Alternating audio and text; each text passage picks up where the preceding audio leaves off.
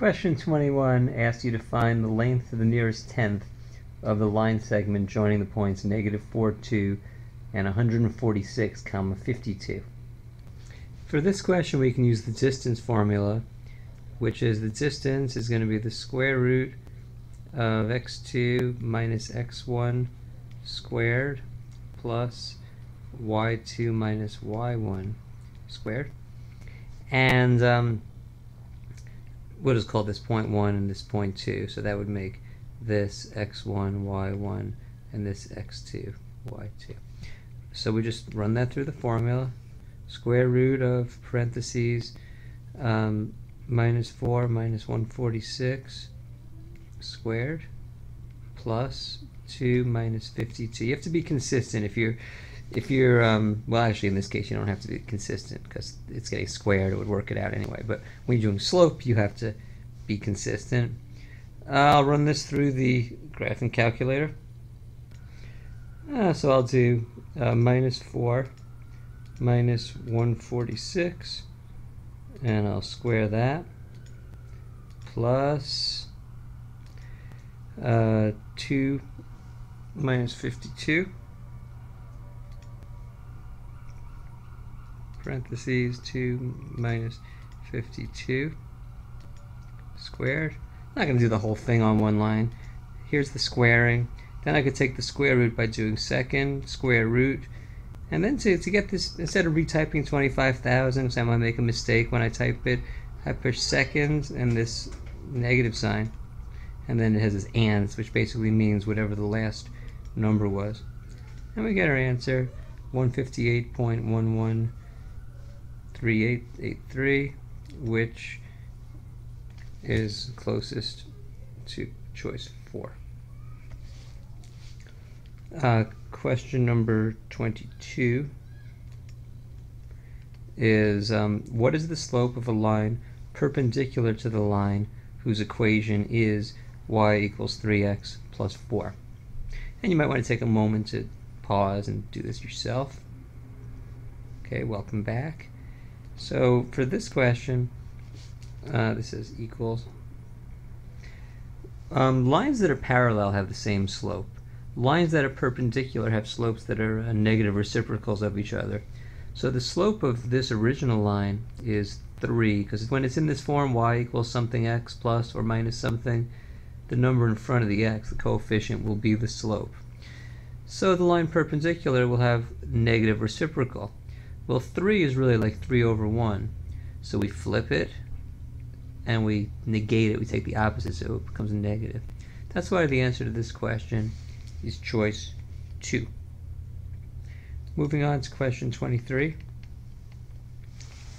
In the diagram below, circle O, you have secant, so AB cuts through the circle at D. AOC, which is a secant, it goes through O. Now, very important, O is important. O is the center there. That could be important. And AE equals 4, AB equals 12, and DB equals 6. They want to know the length of OC. Let's take a look at this question. Let me get this version of it. So I'll draw the information as my picture. So AE is 4. AB, that's all the way from here to here, that's 12. And DB is 6. And there's a whole bunch of theorems about when there are lines like this in a circle and how big they are. Well, when you have two secants, the rule is this. The outside, you have two line segments. I like to say my rule this way. The outside piece, which is this secant line, has sort of an inner part and an outer part. The length of the outside piece multiplied by the entire secant line should be equal to any other outside piece times any other complete secant line. So if DB is 6 and AB is 12, that makes AD 6. So we can say the outside piece, which is 6, times the entire segment, which is 12, should equal the other outside piece, which is 4, times the other entire segment, which is AC. Now that's not what they're asking for, but that's going to help us. 6 times 12, 72, equals 4 times AC, so AC equals 18. Now that's just the answer for AC. That's 18.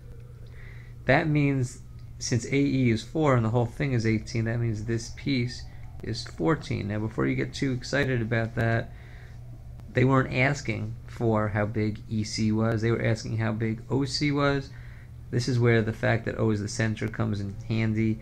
OC is a radius, which is half the diameter, which is 7. So there's a lot of opportunities to make a mistake on that question, but that's what the answer is.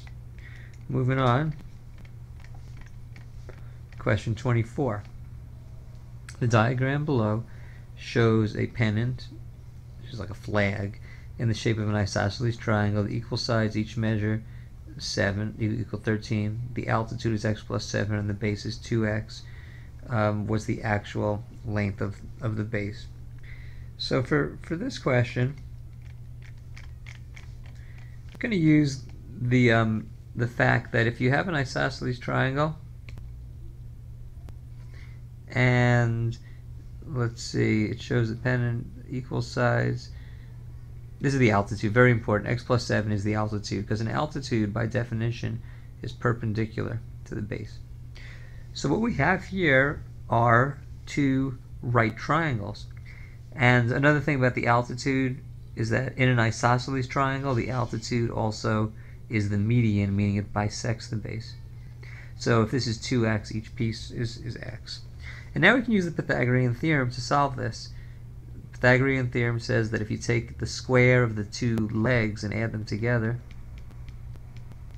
it will equal the square of the hypotenuse.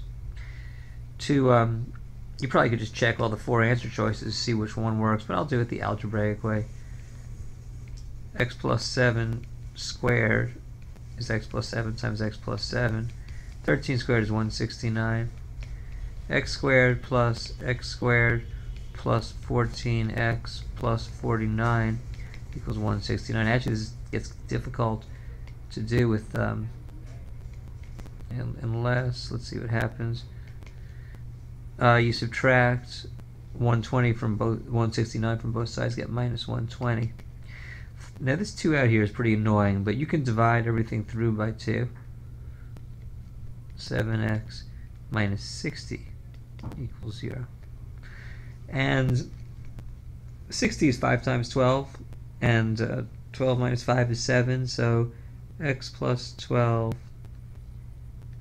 x minus 5, which means x equals negative 12. We reject that because it's the length of something, or x equals 5, which is the answer to this question. So that was difficult, at least relatively.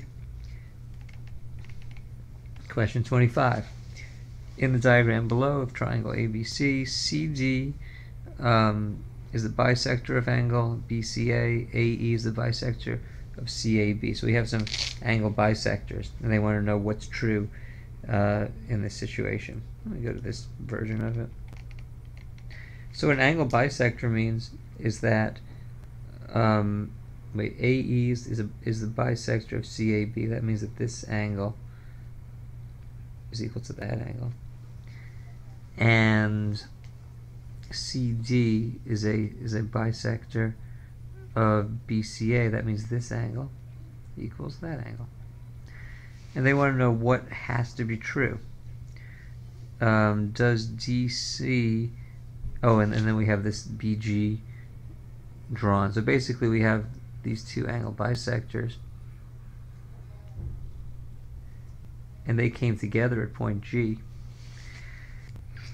Now I think what they're getting at in this problem is that there's a rule from geometry that if you have two angle bisectors, like here I've drawn in bisector of angle A and angle C, they intersect at a point, and if you draw the third angle bisector in, it will intersect at that point also. It will intersect the other two. And here's a little visual demonstration of that. I think that's what they're getting at in this question.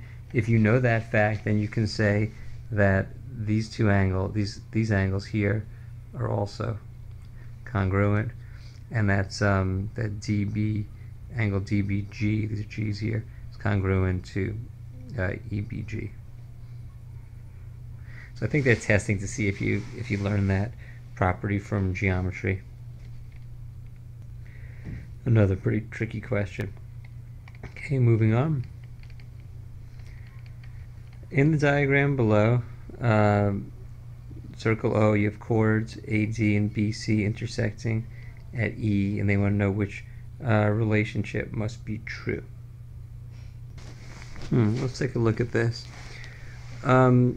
One thing that happens when two chords intersect, well, we have something called an inscribed angle right here.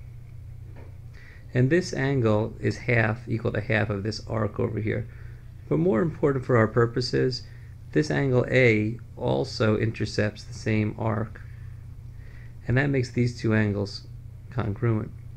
Now, arc AB here is intercepted by angle D and also by angle C. So even if you don't know the rule about the arc being double the angle, two angles that intercept the same arc have to be congruent. By intercept, I mean if you draw this angle out, between the two sides of the angle you have this arc. So what I have here, and these are equal because they're similar, because they're vertical angles. So what I've got here is similar triangles. Now let's look at the choices. Does angle CAE have to be congruent? Well, it has to be similar, but not necessarily congruent. Does triangle AEC have to be similar to BED? Here's E right here, and the answer is yes. That's the answer to this question. Similar triangles. Question 27 reminds me of something from a question a few back. What is the slope of this line, basically? Because when two lines are parallel, they have the same slope. So let's take a look here. If the original line is negative 1/2 y minus 6, how about negative 1/2 y equals 6x plus 10? So the slope of this line is not 6, but you have to get it into y equals mx plus b form. For that means multiply everything through by 2, by negative 2, both sides, and you'll get y equals negative 12x minus 20. So that's the slope. So the slope of this line is 12. When it was negative 12. When two lines are parallel, they have the same slope. So this one also has to have a slope of negative 12. Question number 28. The coordinates of the vertices of parallelogram ABCD. So they give you these. The slopes of which line segments could be calculated to show that ABCD is a rectangle? Well, we're already told that the thing is a parallelogram. So what makes a parallelogram, a general one, different from a specific parallelogram, which is a rectangle, is that not only are the opposite sides parallel and congruent, but there's also adjacent sides are perpendicular. So to check if this thing is really a rectangle, we'd have to check, well, AB and DC, we don't have to check those, we know those are the same slope. AB and BC, though, this is the answer, because if we check those slopes and they're negative reciprocals of each other, then they'll be perpendicular, and that together with the fact that it's already a parallelogram would make it a rectangle. Part 2, the questions are still worth 2 points each, but you got to be real careful here, because any mistake you'll lose half credit. They want to know the surface area of a sphere that has diameter of 12 inches. Well, you're given a formula for surface area of a sphere. It's on your sheet. Surface area equals 4 pi r squared. Now be careful here. It's the diameter that's 12, not the radius. Since the diameter is 12, the radius is 6. Formula says it's 6 pi r squared, which is 4 times pi times 6 squared. And then throw that into the calculator. 4 times pi times 6 squared, which equals, so the answer is 452.38. Looking at the answer choices, they went it to the nearest square inch, so it is, which is 452.4 square inches. And here's a special treat Sarah's going to draw for you. Purple. What is that? Draw up here. What are you making, Sarah? It's purple. Wow. That's great.